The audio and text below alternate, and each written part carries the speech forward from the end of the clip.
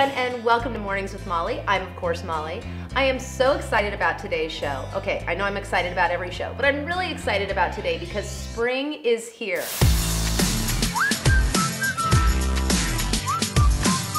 Hi, and welcome to Babies Gone Wild. I'm your host, Molly MOUCHKA, and like you, I'm a new mom. My favorite subject, sex. I've got to ask, did you have sex this morning?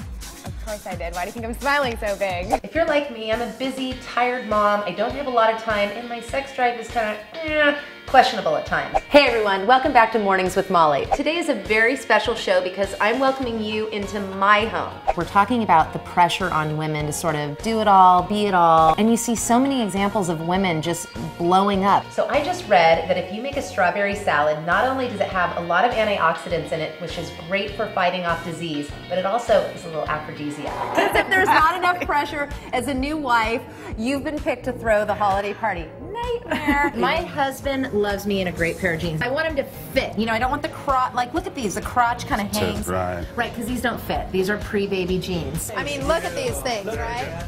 These things were built for my butt. Having a baby, you don't exactly feel sexy afterwards. Even when you get your body back, you gotta get your groove back. It's time to have fun with color. You guys know this is my favorite magazine, Coastal Living.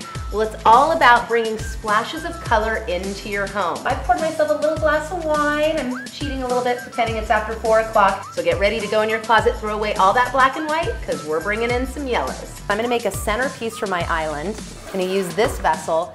And one important tip is if you're gonna put plants that have moisture, because after you water them, you're gonna put them back in the vessel, you wanna line it with plastic. Today I'm gonna talk to you about making homemade baby food.